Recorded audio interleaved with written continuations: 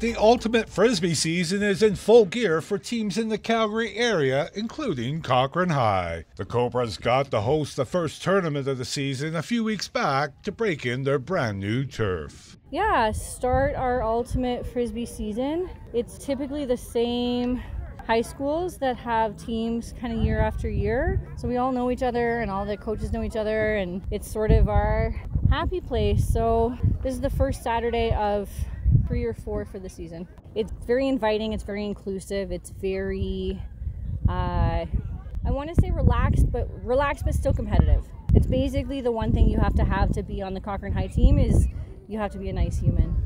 It's up,